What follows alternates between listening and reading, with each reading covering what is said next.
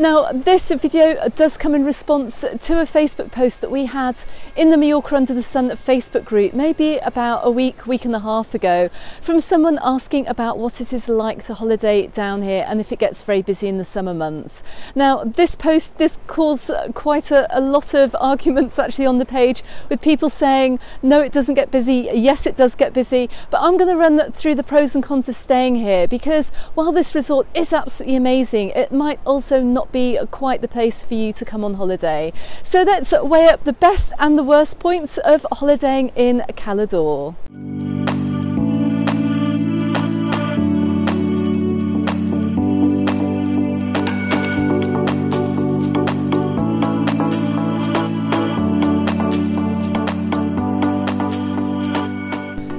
Now, without a doubt, you can see the absolute best point of holidaying over here in Cala just by the beautiful turquoise blue water that you can see out here in front of me. Now, of course, we're down here in winter, but the colour of this water does not change as we go through the year.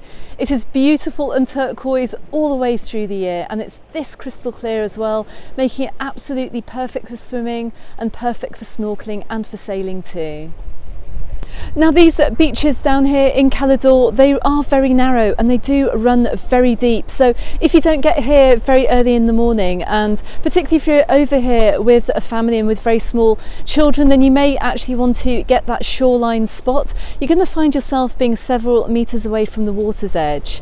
Now, from what I saw last summer, I saw that many of the beach umbrellas actually had security boxes on them, which is fantastic news. So if you are going into the sea, then you can keep your valuables safe in these security boxes. Then once again, if you do not get down to the beach in time to secure one of these beach umbrellas with security boxes, or you don't get a shoreline spot either, you're running the risk of leaving your belongings on the sand as well, which, given the current climate and the possibility of also being pickpocketed on the beach as well, maybe isn't great. However, you can also get yourself a waterproof phone case or bum bag, and these are available in the Amazon Mallorca Under the Sun holiday shop. And also, if you don't get here early, then the chances are that you're going to be getting a spot on the sand that's actually quite far away from the sea too. So that might be a downside of holidaying here. Now, that said, you're not actually limited to sitting on the beach when you come down to many of these beaches over in Cala. And I'm down here on Cala Gran, and many of these coves do have pathways running alongside the beaches here. So if you're prepared to walk along these little paths, you can actually have your own little bathing platform too. And all along the coast here, you can see steps leading on into the water, and it just gets you off that main beach too. I mean, it is just absolutely gorgeous around here.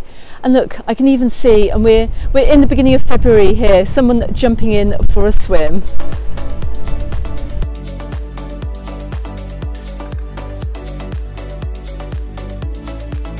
Okay, so I'm just coming down through the centre of Cala, where you're going to find the majority of the restaurants here. Now, during the summer months, this whole area is just awash with people. There's a great atmosphere. There's so many places to eat and to choose from as well, and it's largely pedestrianised. You don't get traffic coming by these restaurants, you just get people. And it's one of the only resorts actually on the island that has such a small concentration of restaurants in one place. Now, this is a pro, and this is why so many people do like coming here, because during the summer months as well, you're going to find the nightlife around here to be really lively, and you're going to find it to be really good fun too. However, that said, I do find that down in Cala there is a slight lack of beachside restaurants, because many of the beaches are so small and narrow, like I've mentioned before. You're going to find a lot of the restaurants are actually set back inland a little bit. But if you do want to eat down by the water, then you're going to have a great choice of restaurants over at the marina. So if Cala just seems like too much of a busy resort for you to come to during the summer months, then do as I'm doing today while I'm filming this video and come and see us in winter. And you can see I'm down here in Cala Petita, and I practically have the entire little beach to myself. Now, I've just stopped off here in Cala Petita because I am making a couple of videos today about Calador, so make sure you hit that subscribe button and that notifications bell too, in case you're planning your holiday to this area, because I have some more great helpful information coming up in the future on my channel. Now, while I'm down here, we're going to talk about what transport is like getting around Calador.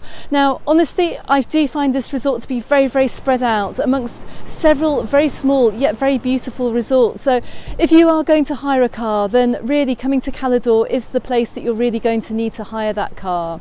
Now, the TIB bus network does run down here, and there are major lines that run not only to the airport but also into Palma as well, and over to Sant'Agni, and also down to Cala Mondrago, and you can also check out that video of a day trip that you can do from Calador, and I'll put a link to that in the description text below too. However, one of the main ways that people do get around Calador is by the Ting Ting, the tourist train that runs here throughout the summer months. Now, that normally doesn't start until around the 1st of May, so if you are coming out here before, then just bear in mind that it's going to be maybe a little bit harder to get around the resorts and the towns, and you are going to have to be relying upon that TIB bus, or you're going to have to be getting taxis too.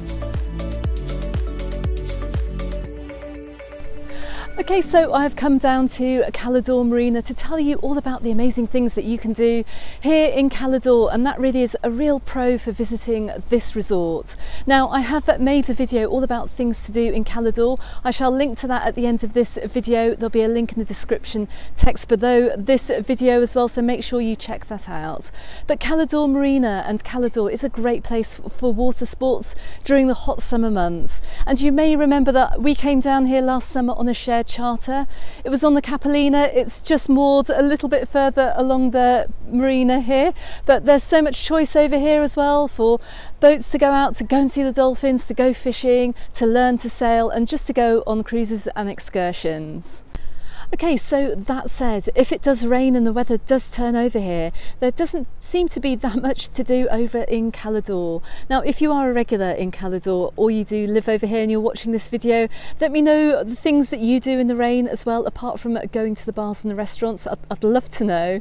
But normally when it's raining on the island and the weather does turn, you do get a lot of tourists heading on into Palma, heading on to sightsee around the capital city. If you are over here in Calador, then that bus journey is going to take roughly about maybe an hour and a half, an hour and 3/4. It's quite a distance by bus from Palma City.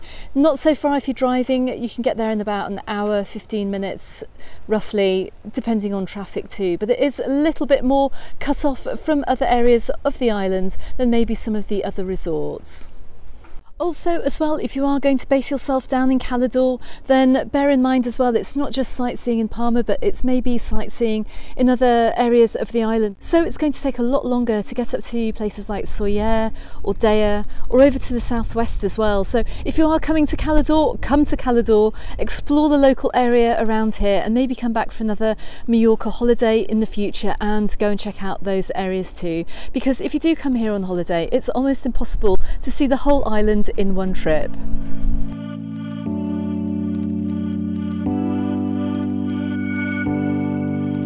Now, another pro for coming to holiday in Calador is that there's a huge supply of hotels down here. You're going to be absolutely spoilt for choice, whether you want to go all-inclusive, half-board, or you want to stay in a villa or an apartment block too. So this is really a purpose-built resort. It's been built around tourism, it caters for tourism, so therefore it's a really fantastic place to come on holiday. However, one thing that is lacking slightly in Calador is any kind of old world charm that you may find in other areas of the island, or just a little bit closer to some of the main resorts. Now, of course, this is quite a modern area. There is no central historic area around here. However, there are some great little rustic old towns, and there's some hidden gems in and around Calador. So I'll be back here over the summer months, and I'll be seeking those out for you if you do want to get a taste of old world Mallorca in the southeast of the island.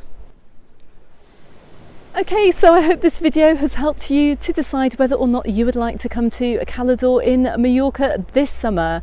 Now, if you have been to the island before and you have been to Calador and I've missed something off from this video, please leave your opinion and your comment in comments below. I'd really like to know about it. However, if you're looking to visit some other area of the island as well that compares very differently from Calador, do check out this video appearing on YouTube just here. If not, don't forget you can find me on the Facebook group and on my Instagram, also called Mallorca Under the Sun, and I look forward to seeing you on the next video. Goodbye for now.